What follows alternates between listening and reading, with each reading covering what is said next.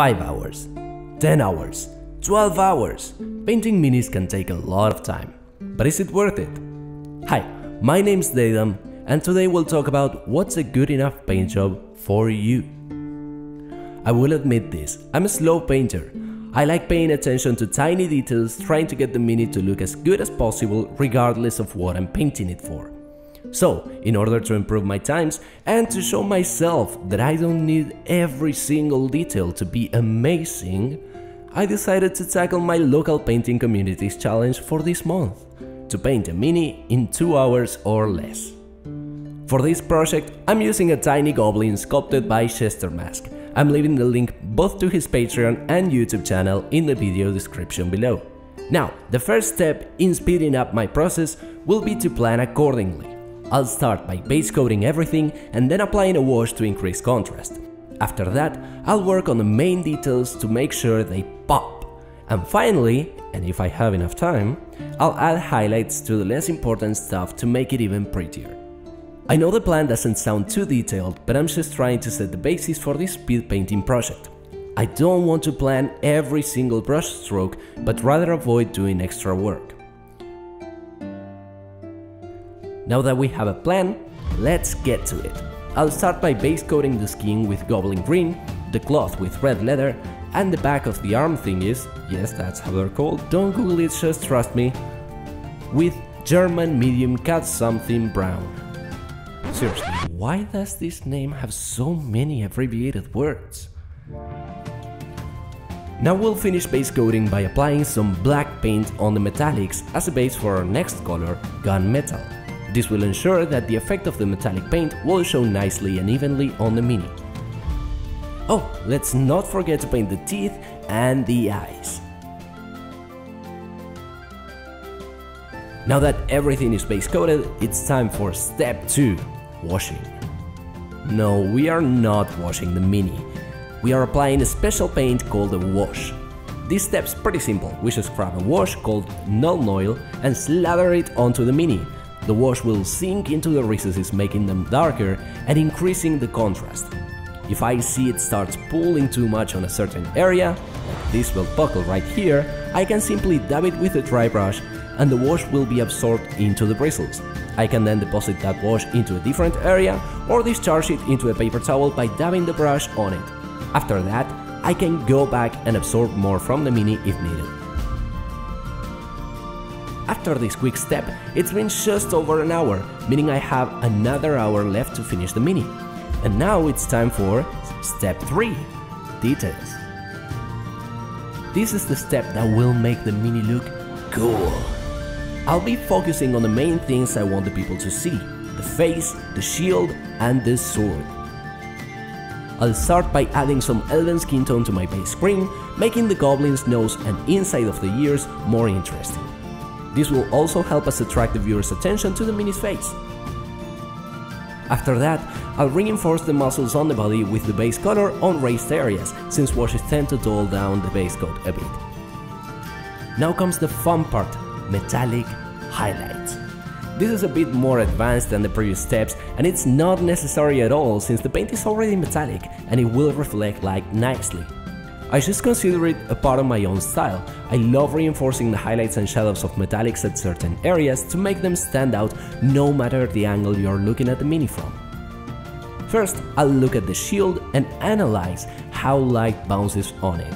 Having a metallic paint on the surface is really useful for this because it will show more accurate reflections than a non-metallic paint will. You'll see that with the light hitting from the front and above, the top of the shield shines nicely and you can actually trace a straight highlighted line down the shield all the way down to the bottom. The center, being more dome-shaped, reacts more like a sphere, distributing the light differently than the flatter outer edge. So with all of this knowledge, it's time to begin. I'll start by adding some ivory to my gunmetal. This will create a brighter color that will lose some of the metallic properties of the gunmetal since we are adding a non-metallic paint into the mix. Hopefully the hand-painted highlights will compensate for this.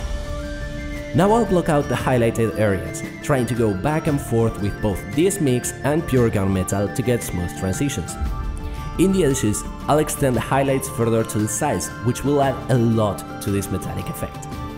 I'll mix more and more ivory into the mix to get closer and closer to white, painting in smaller areas each time to increase the contrast and build up a smooth transition.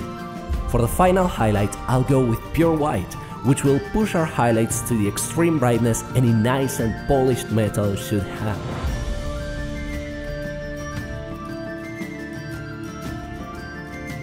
I applied a similar technique to the sword, but didn't really care that much about having realistic contrast, rather trying to do it quickly while keeping an interesting result. If I hadn't been limited in my time, I would have spent a lot longer both on the shield and blade, even adding blues or other colors to give them an even nicer effect. After this step, we can see some super nice highlights that will be easily visible from every angle. I didn't care too much about painting the sides or back of the shield. It would have taken too much longer and it wouldn't have been as noticeable as the front. Now that the main details are finished, the mini is looking pretty good, but we still have some time, so it's time for step 4. Final details. The nose looks nice, but not particularly interesting right now. Let's fix that by glazing some dark vermilion onto the tip. I'll also work on the muscles, adding some sun yellow to my goblin green to make a nice and warm highlight color. The cloth will also get a bit of a highlight. I'll mix some orange fire with my red leather base color and stipple this mixture onto the raised areas, adding a textured highlight that will hopefully make it look like some worn cloth or leather. The ruffles? Is that the word for it? I don't know. Anyway, the ruffles at the upper portions of the cloth will get a simple highlight with ivory. I'll put a bit of paint onto my brush and dab it slightly to the area with the side of the bristles, and all of the raised areas will get highlighted. This way I'm taking advantage of the texture in the model to speed up the process. Consider it a similar technique to dry brushing, only not at all like that. After all of this, we just paint the base black and that's it. We have a fully painted goblin in just around 2 hours. I have to say, I'm super proud of this result. I normally take way longer to consider a mini finished, and while a part of me wants to spend another hour or so adding a ton more contrast to those muscles and other details, I think that this is more than good enough to put on the tabletop. This doesn't mean that this mini will be good enough for everyone, however. Different people may think this needs more work, and even diverse situations such as aiming for a tabletop standard versus a competition standard will change our own perception of it. Just think of what you are painting your mini for and try to avoid doing extra work. Not everything needs to be perfect. In this case, I set my goal on painting a tabletop standard mini in as little time as possible. And while there's still a lot more to improve, I think that for that goal, this is definitely good enough. That's it for this video. If you enjoyed it, please remember to hit that like button and subscribe for more. You can also find links to Jester Mask's YouTube channel below, as well as his Patreon page, and my own Twitch channel where I paint minis live. Take care and thanks for watching.